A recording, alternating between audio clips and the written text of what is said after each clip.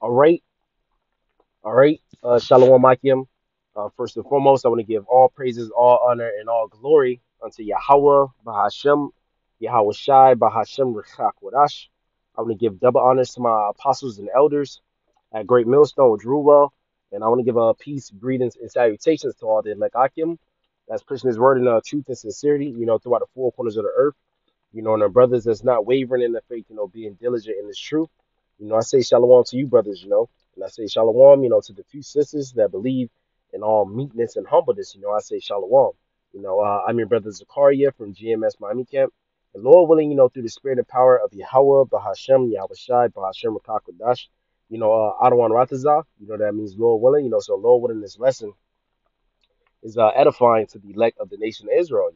My lesson today, through the spirit and power of Yahweh, Bahashim Yahushai, Bahashim Makakadash, is going to be a current event update lesson. Give you an update about what's going on around the world. Around different countries. Not just here in America, which America is Babylon the Great, that's prophesied to be destroyed by fire.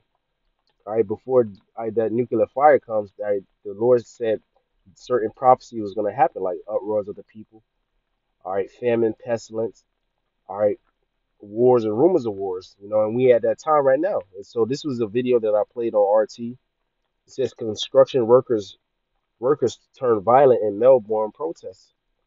All right, it says violent protests erupted outside a trade union office in Melbourne as crowds gathered to rally against a CV19 Maxine uh, mandate for construction workers. So they're protesting, all right, because of the mandates that their government is putting up on them.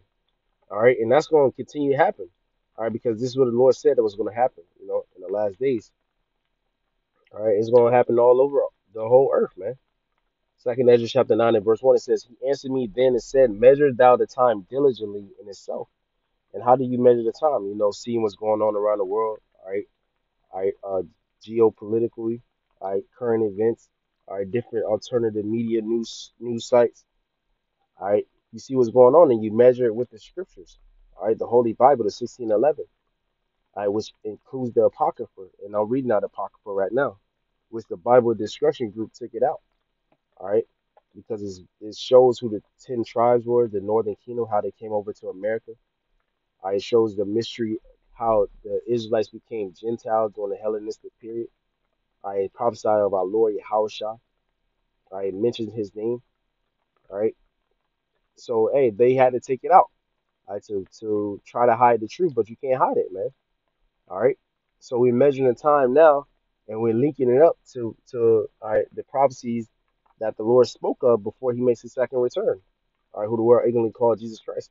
Second Ezra 9:1 says, He answered me then and said, Measure thou the time diligently in itself, and when thou seest parts of the time of the signs past, which I have told thee before, then shalt thou understand that it is the very same time wherein the highest will begin to visit the world which he made. So you see these events coming that the Lord spoke of. Now you're gonna know that this is the time that the Lord is about to begin to visit the earth which he made, man. Verse 3 says, Therefore, when there shall say when there shall be seen earthquakes and uproars of the people in the world. All right, now was the uproar of the people, man. You had earthquakes, you had volcano eruptions. All right. Verse 4 says, Then shalt thou well understand that the Most High spake of those things from the days that were before thee, even from the beginning. For like as all that is made in the world have a beginning and an end, and the end is manifest. And we seeing the end being manifest now. The end of Esau, Edom, and the so-called white man rulership. Even so, the times also of the highest have plain beginnings and wonder and powerful works and endings and effects and signs. And everyone that shall be saved are saved from this destruction. in Jacob's trouble, in the hour of temptation, it says, shall be able to escape by his works and by faith whereby ye have believed. So your faith, all right, and by you showing your faith by your works, that's how you're gonna be delivered, man. All right, so let's get some more current events. All right, this is up in Melbourne. All right, this is a volcano. Volcano, it says La Palma volcano erupts, forcing evacuation, and it's in the current Canary Islands. All right, a volcano erupt.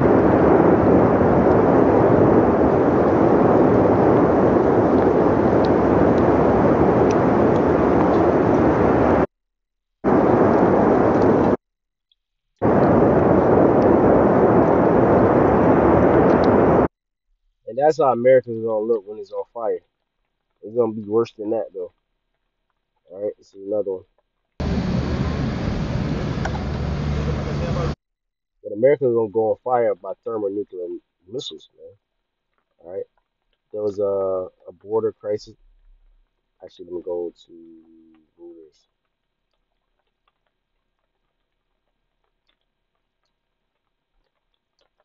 All right.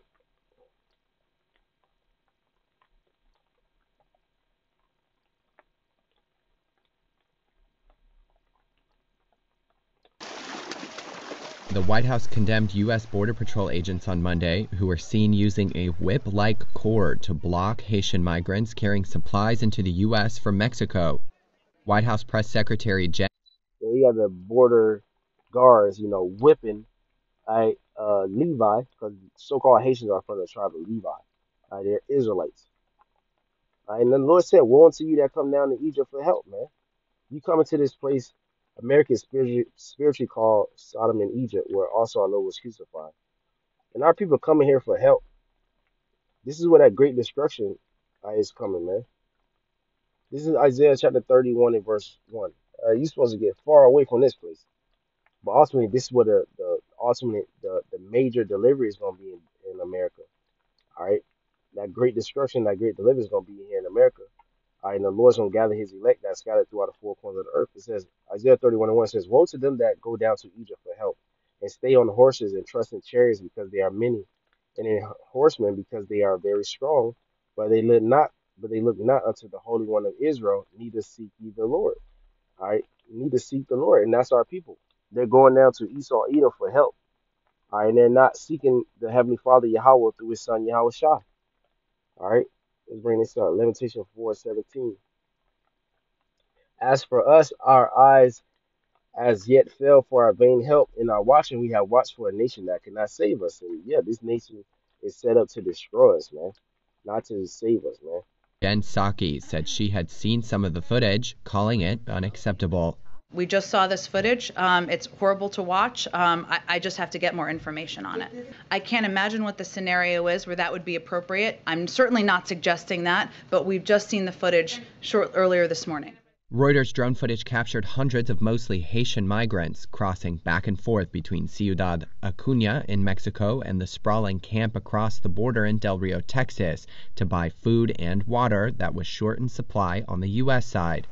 Reuters witnesses saw mounted officers in cowboy hats blocking the paths of migrants, and the apparent use of horse reins swung to threaten the migrants. At the White House, Psaki was pressed over whether disciplinary action would be taken. Is it the president's stance or the White House's stance that whoever these border agents are using what seems to be whips on migrants, that they would be fired or at least never be able to do that again? Of course they should never be able to do it again. I don't know what the circumstances would be. It's obviously horrific, the footage. U.S. Border Patrol Chief Raul Ortiz said the incident was being investigated to make sure that there was not an unacceptable response by law enforcement.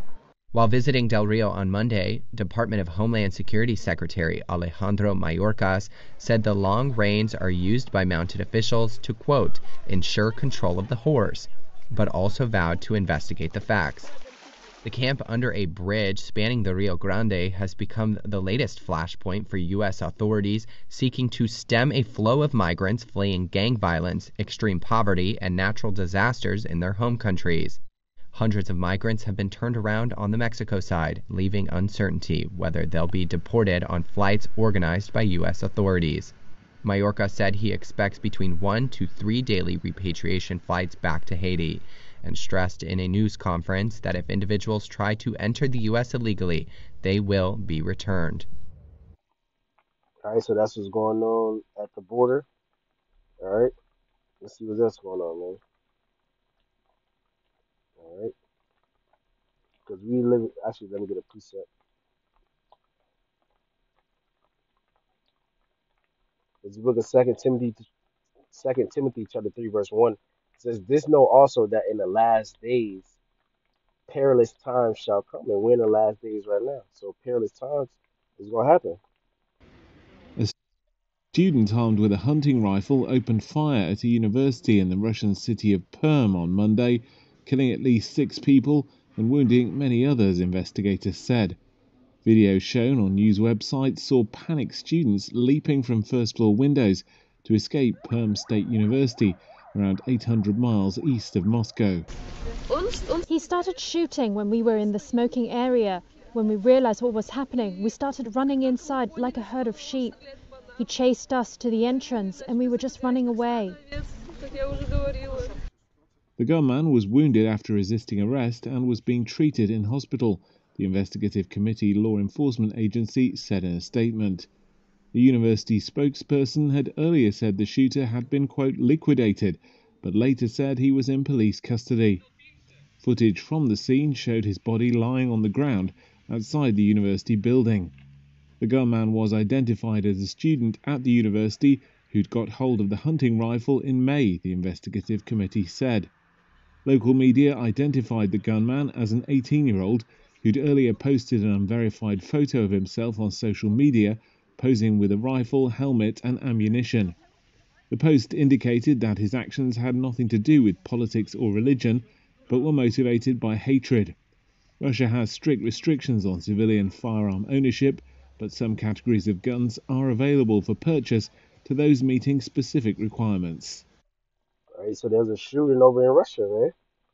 All right, and the Lord talk about people they gonna have swords in their hand. The modern day swords are the missiles, man. All right, let's see what else going on, man. Not this folly with the Emmy Awards. All right, I'll just get one more article. All right, and I'll just close out. See what's going back on RT.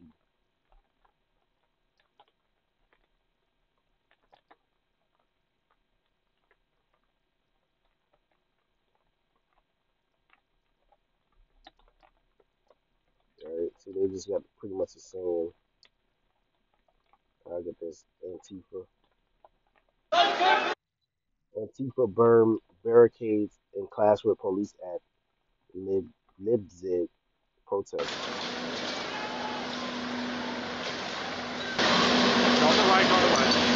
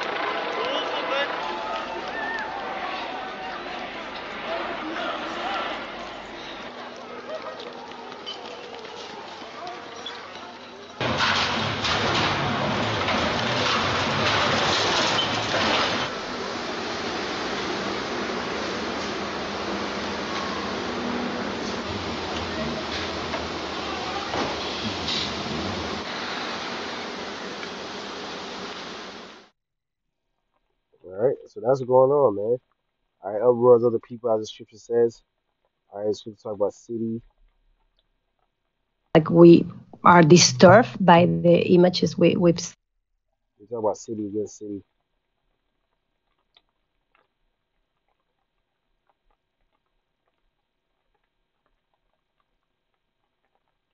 I believe it's in Isaiah.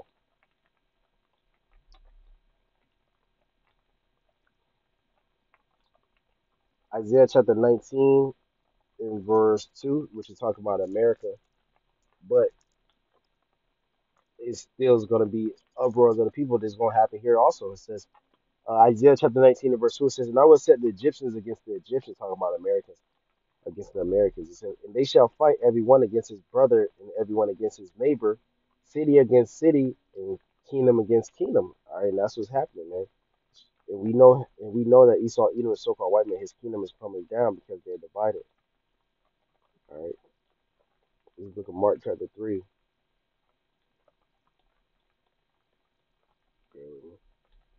Mark chapter 3 and verse 23 says, and he called them unto him and said unto them in parable, how can Satan cast out Satan? Verse 24 says, and if a kingdom be divided against itself, that kingdom cannot stand. And if a house be divided against itself, that house cannot stand. And if Satan rise up against itself and be divided, he cannot stand but have an end. And Esau, Edom is a physical counterpart of Satan. So his kingdom is falling because they're divided and they're going to have an end, you know? So, Lord, one of this lesson was edifying to the elect of the nation of Israel, you know, honor and all glory unto Yahweh, Bahashem, Yahweh Shai, Bahashem, Makakodash. I want to give double honors to my apostles and elders at Great Millstone, which rule well. And I want to give out peace, greetings, and salutations to all that like Akim. That's push this word in truth and sincerity. Hey, Shalom, Shalom, Akim, keep pushing, keep it doing. Shalom.